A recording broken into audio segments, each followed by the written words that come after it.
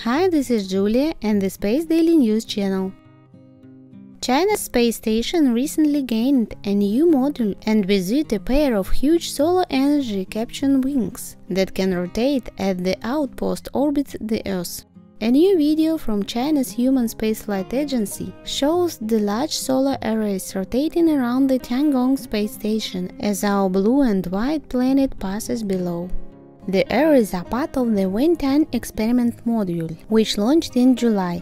The angle of the panels can also be seen to change to face the Sun, as the Tiangong space station continues along its orbit. Wentian's two solar arrays are each nearly 98 feet long. Together they have a total wingspan of over 180 feet. Each solar panel has a collecting area of about 1,184 square feet. China plans to launch a third and final module of Tiangong in October. Called Mengtian, that experimental module will also carry a pair of large solar arrays, similar to those of Wentian. 3 Tiangong 14 mission astronauts who are currently aboard Tiangong and preparing for a first extravehicle activity from the Wentian module will greet the Mengtian module.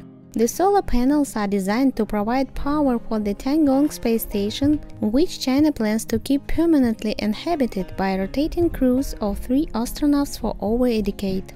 When completed, Tiangong will around 20% as massive as the International Space Station, which has a mass of about 460 tons.